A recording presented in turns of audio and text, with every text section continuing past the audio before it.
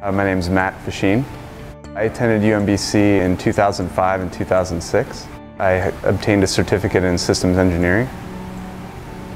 So after I got some experience in industry working at Northrop Grumman for a couple years, I kind of noticed that the systems engineering was in the eye of the beholder. So one person's system is another person's subsystem, and it really interests me to learn more about the proper way to flow down requirements, interfaces, and just the methodology of becoming a better engineer. And systems engineering was a path to do that, and the program at UMBC was attractive for that to me.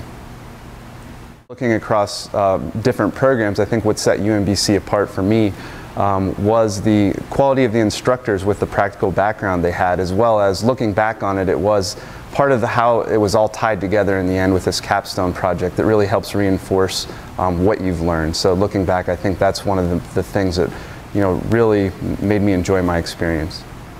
UMBC's program prepared me through giving me the fundamentals to deal with the complexities that I have to work through in my day-to-day job. I feel like the methodology of those dealing with those complexities has been very beneficial.